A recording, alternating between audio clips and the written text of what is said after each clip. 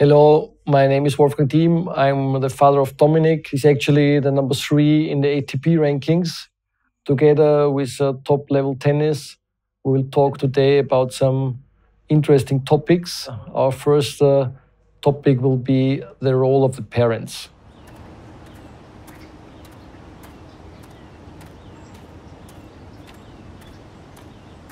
When I decided, or my wife and me, when we decided, or we forced our kids to play tennis, the main point was that I wanted my kids to commit to something, to do something, to have something in which they are better than the other kids.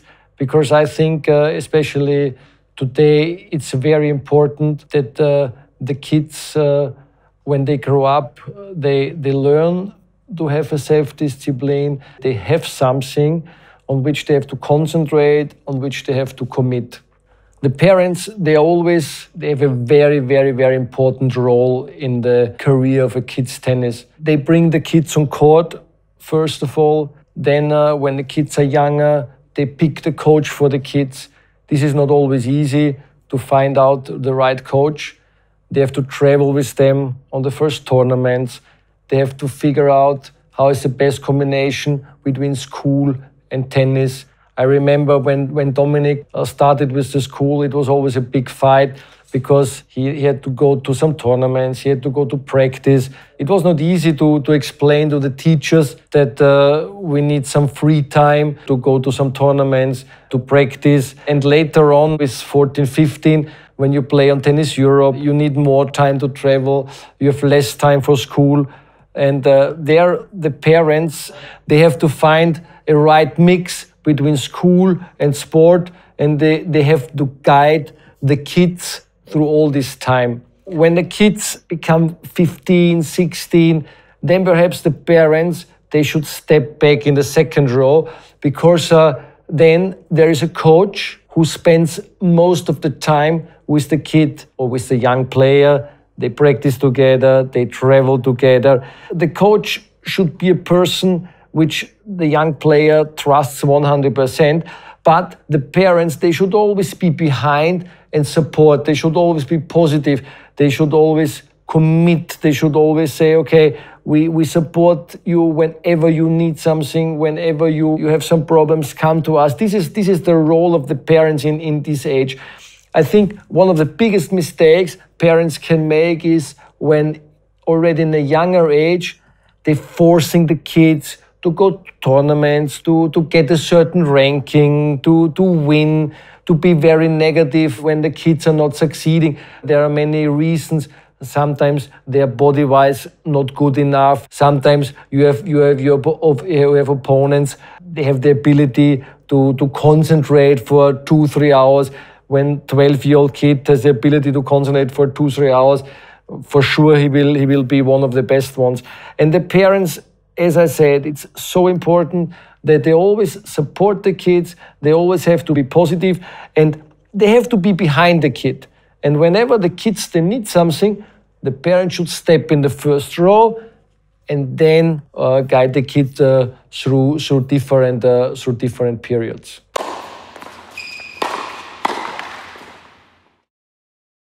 One of the most important things in the career of a tennis player is to pick up the right coach.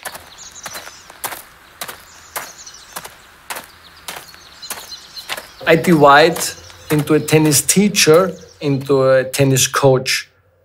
First, if kids starts to play tennis, they need a good tennis teacher to have a very good experience in technical practice, because when kids start playing tennis, they need to get the basics, they need to get the perfect technique, they need to get the skills, and you need tennis teachers which are experienced in the different age groups.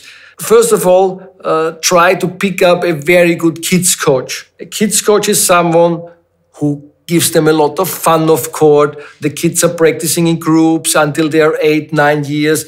They should enjoy. And then when you have the feeling that they want to practice more, that they want to go deeper into the sport. Then you try to pick up a coach which can guide the kid from 10 to, let's say, 14, 15. And this is one of the most important times in the career of a tennis player, because this is the time where you have to give them the perfect technical base.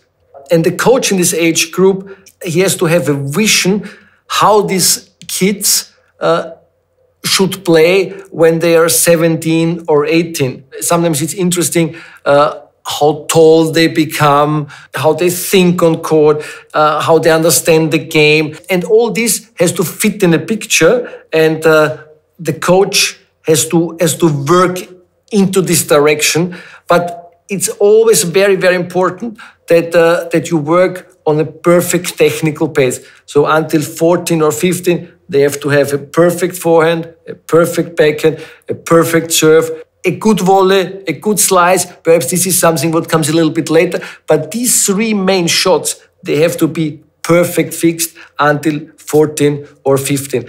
And then the time will bring more tournaments. The players will have not that much time on the base. They will travel more. They are more in other countries. And then you can think about to take a coach, because a coach is someone who is experienced in tournaments, who is experienced in traveling, who knows the other players, who can give the player informations about the opponents. In general, I would say a good coach gives the player what he needs and not what he wants. This is one very important sentence, because today the coaches, they always try to make the players happy. But in the end, the coach has to make the player successful. This is important. The job of the federation should be to have a national center. If the country is bigger, of course, to have some local centers. But I think that the best players, they have a better chance to increase or to develop when they are practicing together. We have a lot of very, very good academies, good coaches.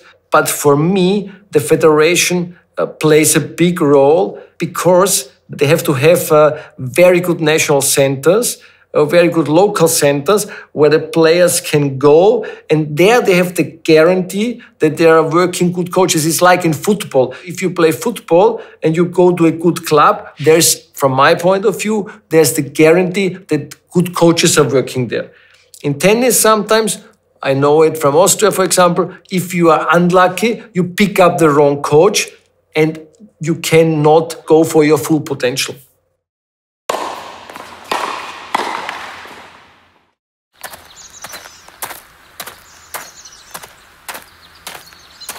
My wife and me, we had a tennis school in Austria. In 1993, we started. Dominic was born in 93, and I think the first time he came with us on court was 94. He could barely run, but he was already on court. From the first day, he loved everything where was a ball included. Doesn't matter if it was tennis or football. He spent hours on the court. So especially in the summer month, he spent so many hours on court, on club, and at the club. And he always came to the tennis camps with my wife and me. And when we came at home, he took the racket and he played against the garage door or against the wall. Every day, many, many hours with the racket and with a ball. We never had the goal that he should become a professional tennis player. I mean, we enjoyed it that we had the whole day our kid with us, and this was for us the most important point. Dominic was very talented in all the sports where was a ball included. Also today, he loves every sport with a ball. I mean, he was never a good swimmer, or he was never good in riding a bike until today. Otherwise, I think you cannot make it. When Dominic became 5 or 6 years, we realized that he really loves tennis, and I started to practice a little bit more with him. At this time, I was working in an academy in Vienna, and Dominic had a coach where he was practicing 2 times a week. Then I think when he was 8 years or 9 years, he practiced already 4 times a week. I remember his first international tournament. He played in 2003 in Croatia. He won the tournament. He got an invitation to the States. I went with him to Texas, and they played an event against 10-year-old kids. Then when he was 12-year-old, he started to play international. He played the Orange Bowl. We traveled to Florida. His development always went, I would say, constantly up. Under 14, he had 2 problems. The first problem that when he was 12, we changed to a one-handed backhand. And the second is that he was body-wise not really big. But he played some really good tournaments. And I remember in under 14 Tennis Europe, he was ranked at around 30. And we were really happy at this time. And then, you know, when he became 15, body-wise, he grew up and he became more equal to the other players. Suddenly, he was able to compete with the good ones, with the really good players. Tennis Europe under 16, he finished, I think, with number 6 or 7, starting then ITF junior tournaments. I remember it was in 2010, he went to a trip to South America for 7 weeks, and he won there 2 Category 1 tournaments. And suddenly he was top 10 in the ITF juniors. It was in 2010 where he played his first Grand Slam tournament in French Open. Super nice memories. I went with him there. I mean, he lost first round, but it was such a nice experience to be part of such a big tournament. In the next month, he played also Wimbledon. I think he also lost first round. Then at the end of the year, we went to the States, and first Mexico and then to the States. And he won 1 Category 1 tournament, and then he won first time Eddie Hare. And suddenly he was number 2 in the world. And in 2011, he was seeded number 2 at Australian Open. So it was amazing. And we were traveling to Australia first time. And then he played French Open in 2011, and he played final there. And this was, for me, the first time that I realized how good he is. He lost 10-8 or I think 10-8 in the 3rd set. He played at the same day when there was the men's final. In the locker room, there was no one except the 2 finalists of the men's tournament and the 2 juniors. He finished the year with winning 2nd time Eddie Hare and winning the Orange Bowl. He had a really successful junior career. In 2012, he started to play men's tennis. On the futures, it's always difficult for young players which were very successful in juniors tennis to succeed on men's tennis. It's more or less, it's a different sport. It took him 1.5 years. Then in 2013, he won challengers. And in January of 2014, we decided that he only go for the big tournament. In February 2014, he was top 100. This was the first time he beats Jaakko Nieminen, I remember, and then he was top 100. And this was for us a milestone, you know, to have a kid who is the first time top 100 is amazing. And I think this is the most important thing for a player, when a player realizes or when a player believes that he can compete with the best ones. Since 2016, he's top 10, and I think, or I hope that he will make some more great wins.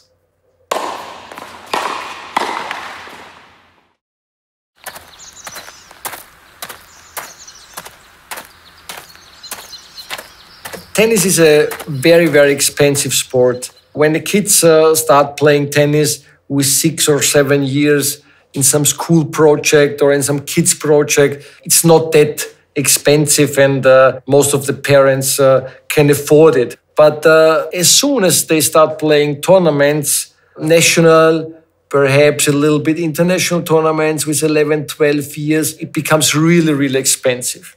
I would say a career at the age of 12 years 1 year, I think, will cost around 25,000 euros. If you have a normal or an average salary, you cannot pay 25,000 euros every year for the career of your kid, even if you have some more kids. So it's not possible. The thing is that it's not getting better, because if the kids are 14, the season is around, I would say, 40,000. And then if you go under 18, you play on ITF junior level, you have to calculate with around 80 to 100,000 euros. For me, you have two possibilities. First, you have a federation which supports you, but there are not so many federations which have the ability to support the kids in such a way. I mean, you have the Grand Slam federations, you have some other federations which have the possibility to support the players, and all these nations, they have always very good players. The other possibility is to get a sponsor, to get someone who believes in the kid, who supports the kid, who gives money to the kid. I mean, with Dominic, we were lucky because we had two investors, two sponsors, which were believing in Dominic. And so it was possible for us to come through the ages between, I would say, 12, 13 and 18. If you have a budget which makes it possible to make a tournament schedule which makes sense, this helps a lot to go in the right direction, or increase or develop your level. And when you are through all these junior years and you start playing on the professional tour, not so many things are changing, because if you're today top 100, then you can make a living from tennis. But if you are out of top 100, it's really, really difficult. And you have to play league matches, you have to play perhaps some national tournaments to manage the budget of 1 year, because it doesn't change, as I said before, in the last years of the juniors career. Also, when you play on men's tennis and you have a coach and you're traveling, for sure, it's between 80 and 100,000. So if you play futures and you are ranked 400, 500, you make at least perhaps 25,000 prize money, and the rest you play some league matches. But there is still a big part where you have to try to get some sponsors, to have some partners or some federations, which makes it possible that you can travel. And this makes tennis very difficult. That only, I would say, 100 players in the world have a living from tennis. If the kids have good results in juniors tennis, so for example, if they are top 10 in Tennis Europe under 14 or under 16, or if they succeed on the ITF junior tournament, then there is, of course, a good chance to find someone who will sponsor the young players. And in this age group, you will not find a clothing company or a racket company who can support the players in such a way that they can go through the whole year. So you need some private sponsors, some private investors. And you always have to find the right mix between developing as a tennis player, to develop all the parts, body-wise, technical-wise, mental-wise, and to play tournaments. If you take care to work on your technique and to work on your base, and you are not playing enough international tournaments, then you have no ranking, and then you have no sponsors which can see you and which say, okay, this kid is good, and I would like to support them. So you always have to find the right mix between practice and tournaments.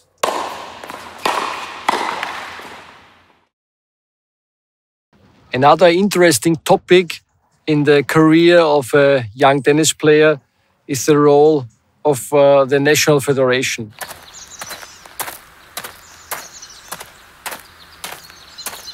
I think that in tennis, the national federations are not that important or don't play that big role, like, for example, in football or in other sports. But I think in general, it's important to be in a good standing with the federation. When kids start or when juniors start playing in Tennis Europe, they have the first contact with their federation because they play these summer cups, they play these winter cups. They have one coach who is traveling with the kids, with the young players to the tournaments. It's the same then in under 14, under 16. So beginning in this age, the national federations, they play a role in the career of young athletes. In general, in tennis, there are big differences between the national federations. I mean, you have the big four federations, the Grand Slam federations, and then you have a couple of other federations, like, for example, Italy or Canada, which have big tournaments, which have a good budget to support the young players. And I think this is, for me, the main role for a national federation, to make something for the young athletes, to support them, because, as we said before, tennis is a very expensive sport. And if the federations are able to support the players, to give them the opportunities to go on international tournaments, to give them the opportunity to travel, to give them the opportunity to afford experienced, good coaches. If you see, for example, the Austrian Tennis Federation, I mean, Austria is a small country. The Tennis Federation has not a big budget. The structure of the Austrian Federation is also not perfect organized. So I would like to see that all these small federations, that they have a national center, because the big ones, the big federations, they have a national center. They have also more centers where the players have good conditions, where they can practice with other good players, because this is one of the most important points in the career of young players. When you are 14, 15, you need other good players in your age group with which you can compete every day, with which you can practice to go up, because they force you to go to your limits. For example, as I said before, in Austria, they have not this typical kind of national center. And this is exactly the problem. And I'm not a friend of this individual support of the players, because for me, as I said, it's so important to have a national center, to have good conditions there, to have good coaches there, to have good fitness coaches there, to have good physios there. And this is exactly the role of the national federation.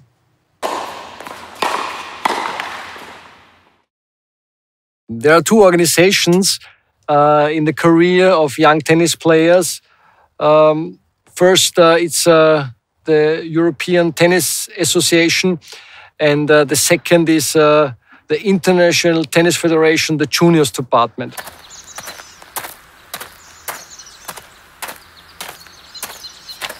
If the players start playing international, they have the first contact with Tennis Europe. Under 12, it's divided into under 12, under 14, under 16.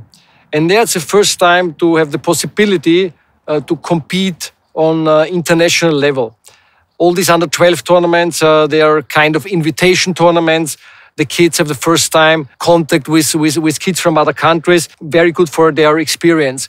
In under 14, this is, for me, from my point of view, the most interesting age group in Tennis Europe, because there are some tournaments where players from the whole world are coming to compete.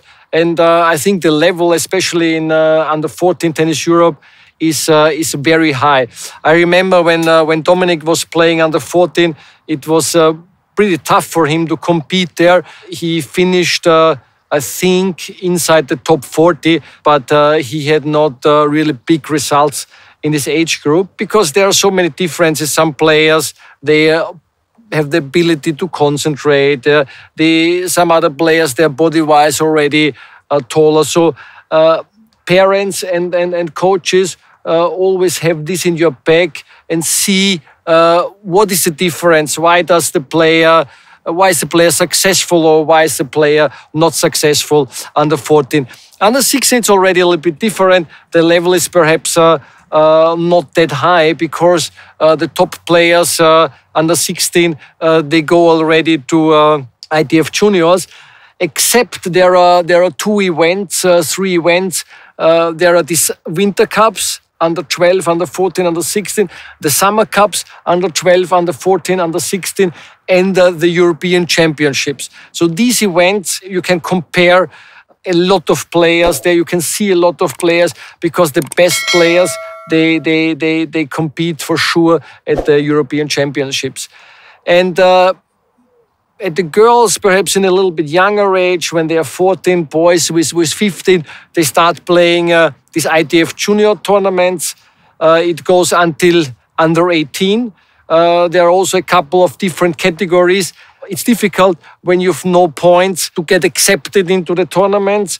In the end, I think when you have a okay level with 15, 14 as a girl, 15 with the boys, I think you can start playing ITF junior tournaments.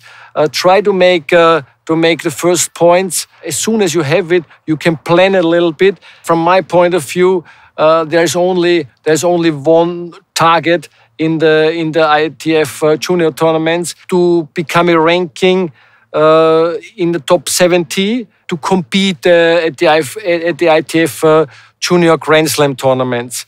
Because these are exactly the tournaments, they are always held in the second week of the Grand Slam tournaments.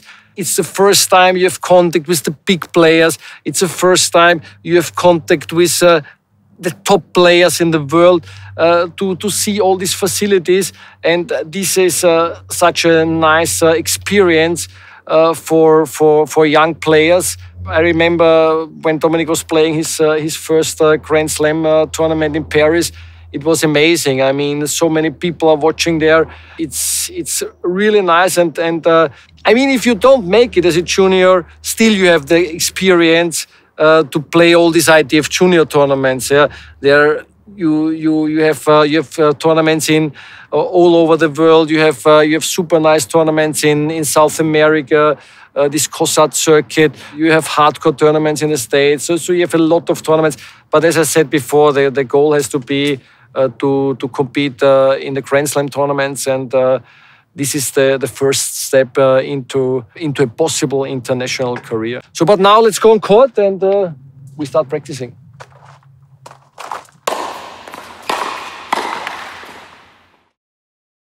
So we are on court now, and I will show you some drills with the forehand.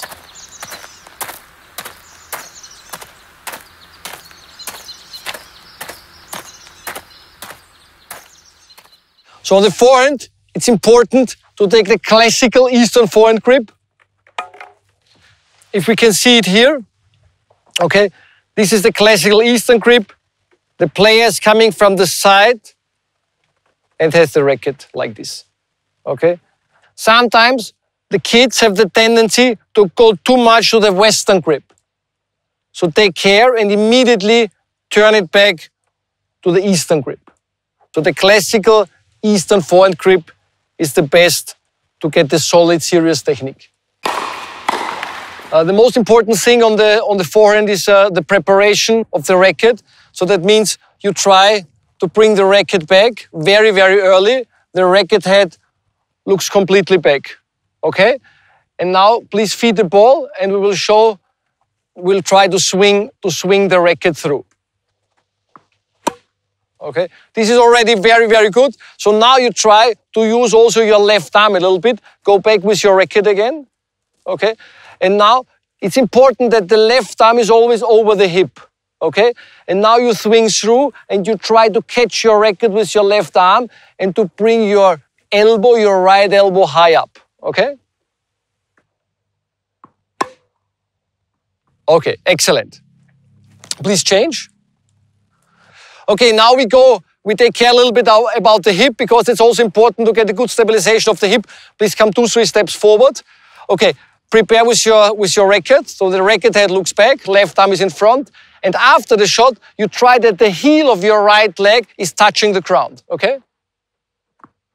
Okay, you see elbow a little bit more up, catch it here, and then that the heel is on the ground. The advantage of this is that we have a very good stabilization of the hip. If it doesn't work, we can make another exercise, okay? So you feed again, and after the shot, you try to stand only on your right leg, okay? Let's do, you can play very slow, racket back, left arm in front. Okay, you see if he's only on his right leg, he's a very good stabilization on the hip. So now, one more time where you try to hit, okay, and you fix it again, okay? But you try that the heel of the right leg is completely on the ground, okay? Excellent, excellent shot. You see, with this motion, you have a very good stabilization of your hip, and you also have a very good swing, and you have the spin. So with this motion, you have all the most important key points of the forehand you have included in one motion. Okay, now you come, please. And now we make an exercise. You feed the balls, okay? They make one shot and they move around me, okay? And you try that after the shot, okay? So you hit the shot, hop, and you try that your right leg is only crossing behind your left leg, okay? Okay? Okay, move. Again, hop. Perfect. Okay. Yeah. Let's go. Stop. With this crossing the right leg behind the left leg, yeah, you take care that the hip is fixed. Okay? So that means with this motion, you don't turn the hip too early. Okay? You swing and then you cross behind. The next exercise is that you try to step in after the shot, okay? So that means you hit, and after the shot, you step forward with your right leg, and you move to the middle. But you take care that your hip is not coming too early, okay? Let's go. Excellent, and you move back with side steps. Your elbow goes to your forehead. Excellent, and move back, okay? Okay, excellent. So you see, with this exercise, players have a very good swing, plus a very good control. Okay, now we switch to the backhand.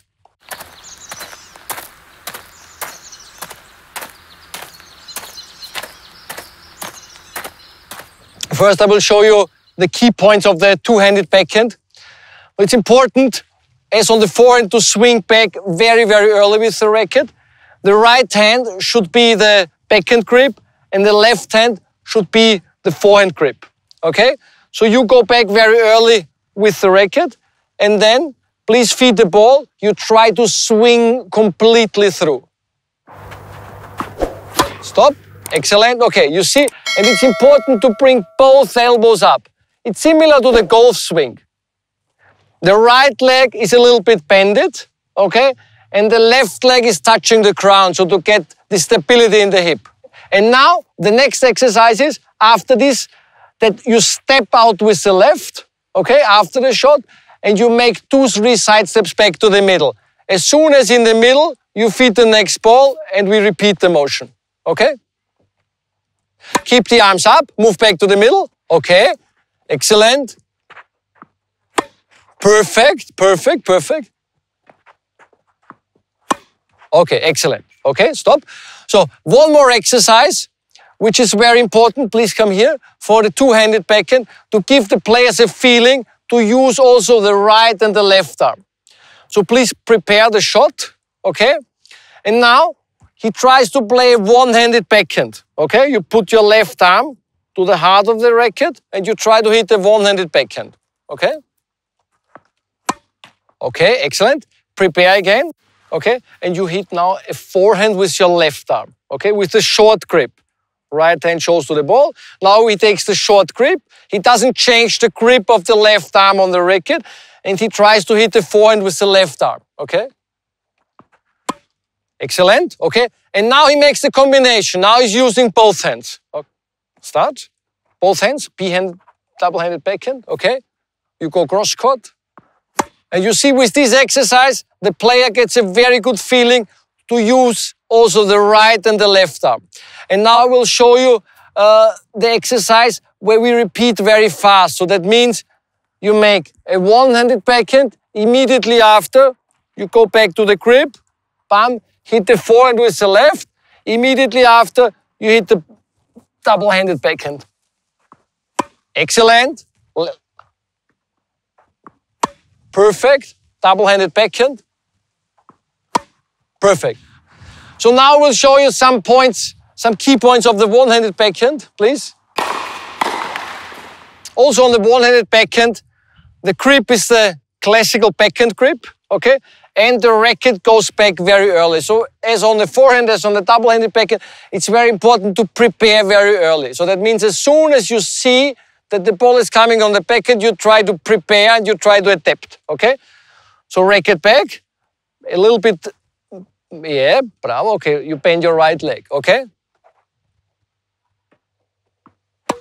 First of all, it's very, very important on the one-handed backhand to swing, of course, the right arm through, but also that you make the motion back with the left arm. So when the right arm goes forward, you swing back with your left arm. And both arms are extended. Okay? The weight is on the right leg, and the left leg is touching the ground to keep the balance. Okay.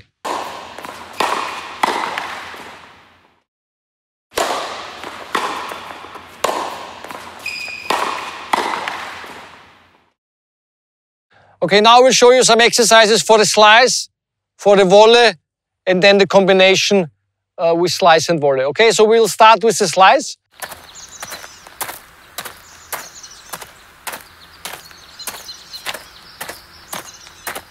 The grip on the slice is between continental grip and backhand grip. It depends, it's different from player to player. And also, if the ball is higher, I can switch a little bit to the grip to the backhand. If the ball is lower, I can take a little bit more continental grip. So first exercise, you start please. In the motion, with the motion, your elbow is up, your left arm is up. Okay? And you start with this position. Okay? Okay, one more time. Perfect. Okay. It's similar to the one-handed backhand. It's important that the right arm goes forward, the left arm goes back. Okay? And to try to fix the wrist. So this would be a perfect position. One more time. Make it a bit faster. Okay, you see, stop. And as well also the weight is on the right leg. The left leg is touching the ground to keep the balance. Perfect. So now take your second racket. Come a little bit forward. Okay.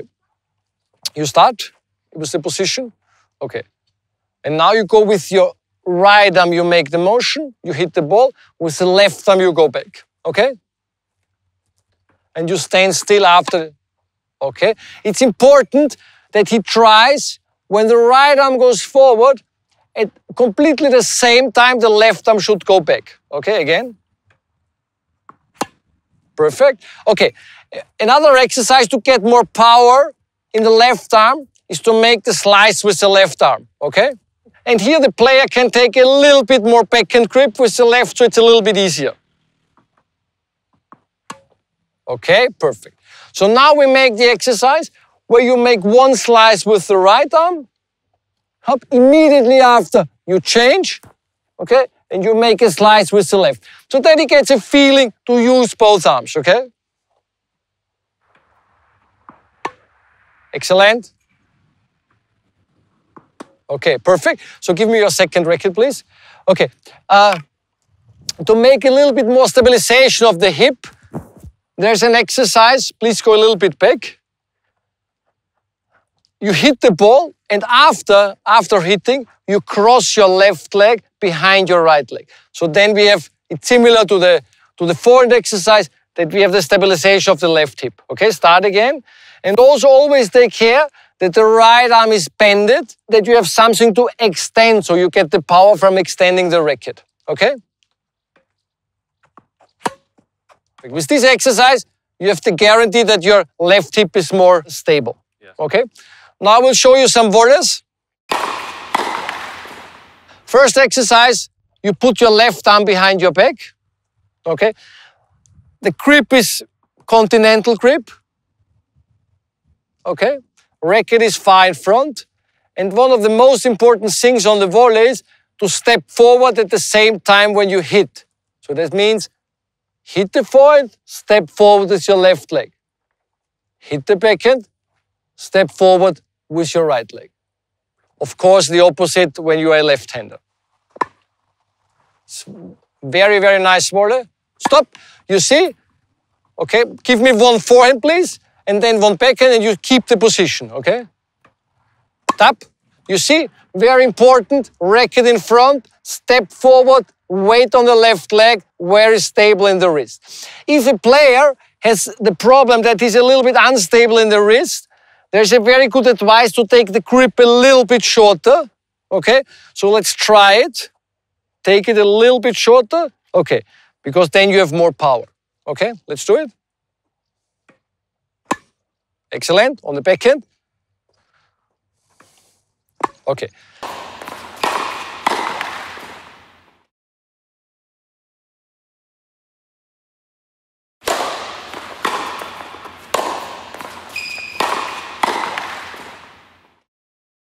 Our next shot is the service.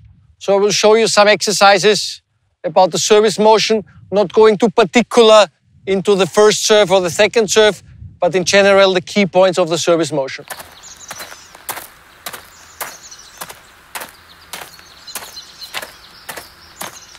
First of all, it's very important to check how the players are throwing the balls.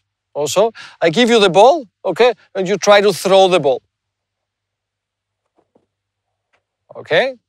The motion is very similar, the throwing motion is very similar to the service motion. So if someone is throwing the ball very far, most of the times he has always very good service motion. Okay, excellent. So now you take your racket. The grip on the service is the classical continental grip. The left leg should be around 45 degrees, okay, from the baseline, and the right leg is parallel to the baseline. So we start with the right arm extended forward. The left arm is touching the racket at the heart of the racket. And it's important that it's a fluid, smooth motion back. So you start here and you show us one serve.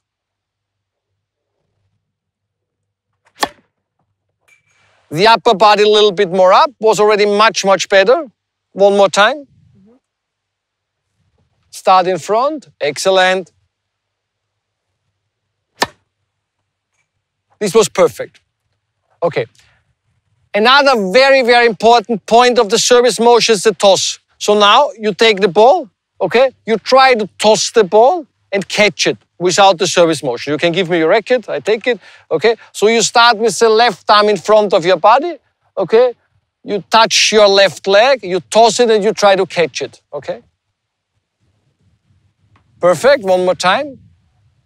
If he's tossing and he's catching the ball with the open hand, then it's fine, okay? So now we make the combination again. You start again. You try to toss it like now, and you fix the position after the serve. Stop. Excellent. This is a very fluid, smooth motion, okay? There's one more exercise. If the player has some problems with the toss, I always try to fix a little bit the position. So now you go in this position, okay?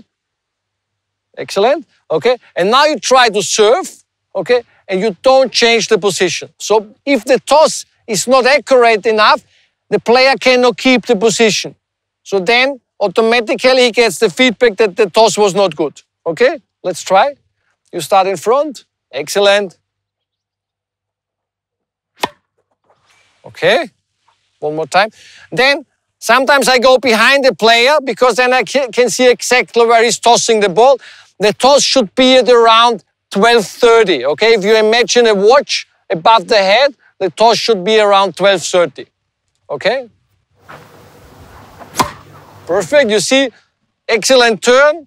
Right shoulder shows the direction where he's serving. Upper body is up, the chin is up. And one more thing, what is important, to turn the upper body, okay? So you go in a normal position now, okay? You serve, And after the serve, you try to step forward with your right leg. You serve, hop, you hit, you step forward. Okay? And then you stand still.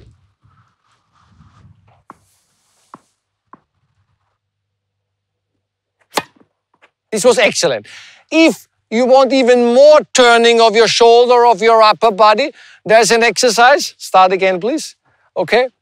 Where you serve and then you make a 360 after the serve. Okay?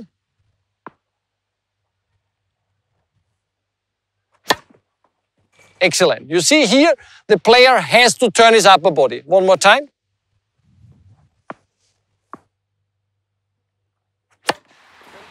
So this was our last episode, the serve. I hope you enjoyed it. And now it's time to go on court and to practice.